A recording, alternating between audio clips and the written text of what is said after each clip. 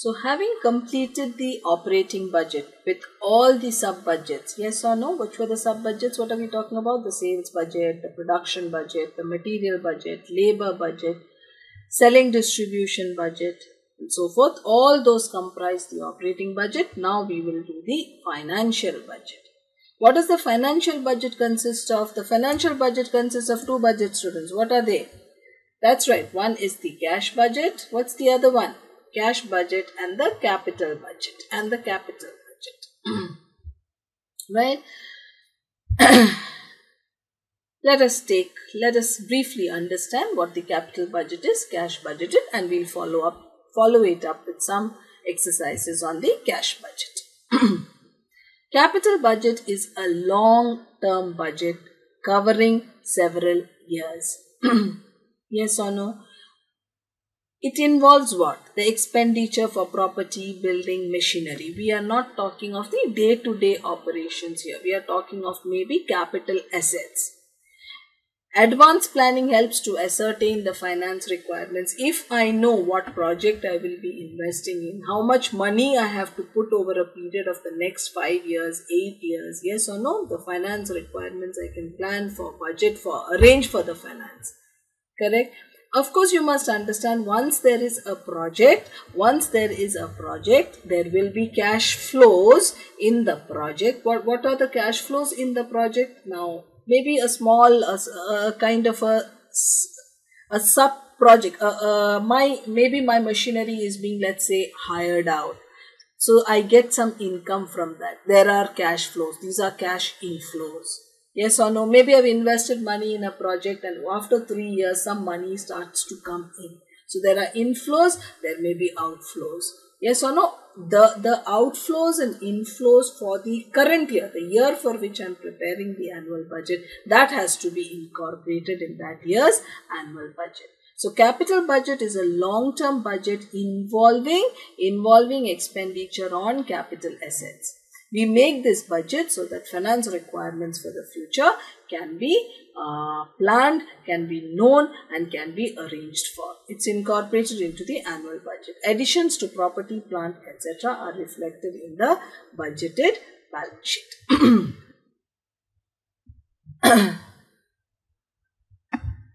This is clear, students? Budgeted balance sheet. Whenever there is additions, all this, some parts of this will ultimately go to the balance sheet. Some part of the project, machinery is completed, machinery is in capital work in progress, yes or no? Those things may find their place in the budgeted balance sheet. What about the cash budget? Cash budget is the last budget to be prepared after getting inputs from all other budgets. We get the sales income, we get the expenses for the material, we get for material, for labor, for overheads, for selling, distribution, etc. We also get the cash inflows and outflows from the capital budget, and then we can make the cash budget. Cash inflows, cash outflows during a period, and the closing cash balance is reflected in the balance sheet. This also helps us to ascertain the cash requirements early so that we can arrange for financing if required, whether long term or short term. When we make a budget for over the next 6 months, over the next 9 months, etc., we may come to a situation where we see that in a particular 2 months, a particular month, etc., there is a shortfall of cash. It may be because the customers we feel that around that period do not pay up as compared to whereas my creditors have to be paid up immediately. Some loan repayment is there in a particular month, as a result of which maybe there is a shortfall. There could be many such situations, and when we think about it in budget, that's when we become aware, and therefore we can arrange, say we arrange for a overdraft. We speak to our bankers and tell them that we would need an overdraft facility for a month or two, and advance planning can be done. We can make necessary arrangements for cash in advance. So cash budget is a plan to ensure liquidity.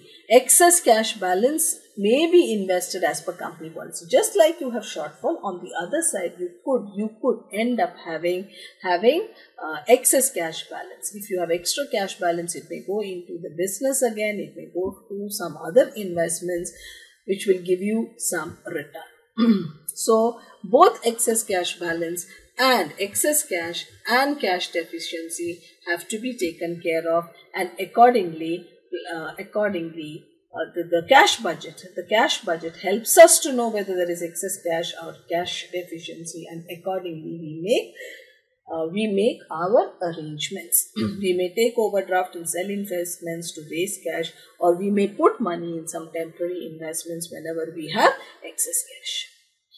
Remember, cash budget will also involve all kinds of loan repayments, interest payments, etc. Capital budget receipts and payments would also be considered.